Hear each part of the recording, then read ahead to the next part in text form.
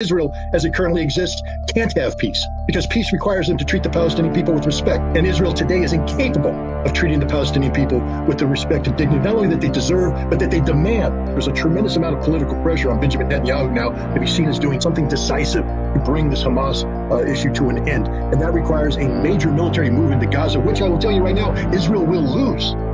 Will lose. The Israeli army can't suffer casualties.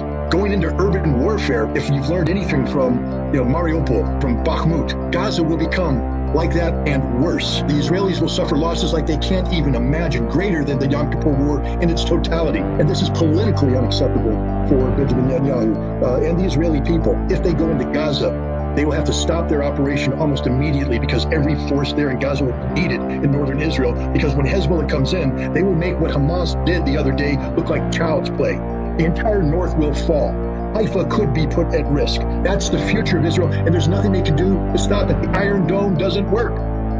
Their missile defense systems do not work. And then when Hezbollah attacks and shows victory, you think Syria is going to remain silent about the Golan Heights. No, Syria will move on the Golan Heights. They have 2 divisions they brought up to combat readiness as we speak. And if Syria gets engaged, will Iran stand on the sideline?